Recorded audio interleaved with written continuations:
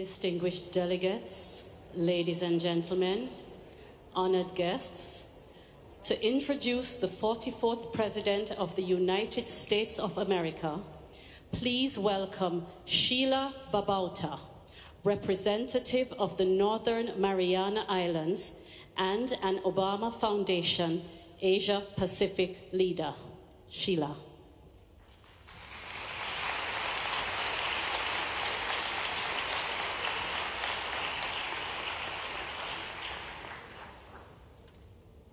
Hafide, Tiro, Kasilelia Menko.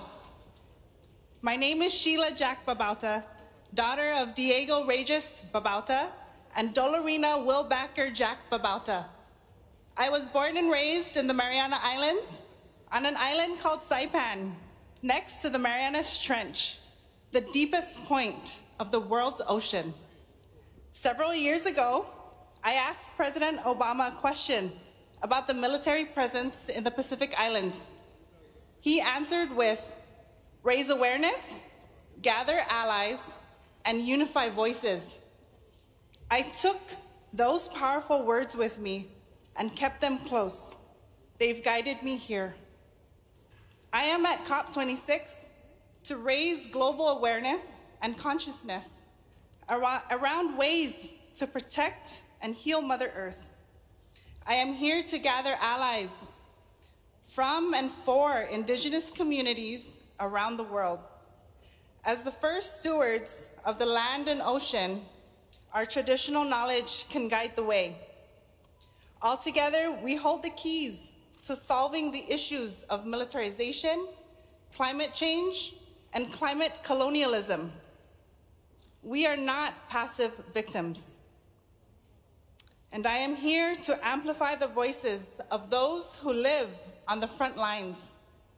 On my island, storms are now unpredictable and frequently turn into super typhoons, strong enough to impact our economy, destroy homes, and create fear at the very sound of wind gusts and heavy rain, all while our shoreline continues to disappear. As a son of the Asia Pacific, President Obama understands how indigenous people are the keepers of the land and that we are deeply connected to it. He recognizes impacted communities must have a seat at the table as we ensure accountability and action for all parties who create large emissions. Young people must do and are doing our part as well. As the youngest elected official in my House of Representatives, I feel this drive to action every day, and I am not the only one. As President Obama told us at our gathering of Obama leaders, we are the ones we've been waiting for. We have the wisdom of our elders, the enthusiasm of our youth, who have taken their place as leaders in this movement. We must recognize and respect this leadership and see it for the renewable resource that it is. We know it's up to us, and so does he.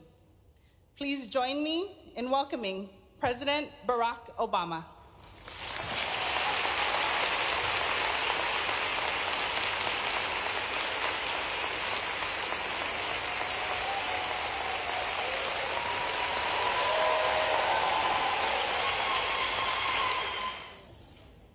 And thank you, Sheila, for that outstanding introduction and for all the work that you are doing in a part of the world that is feeling the effects of climate change right now.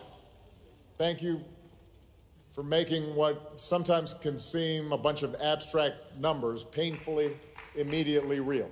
So we're very grateful for her.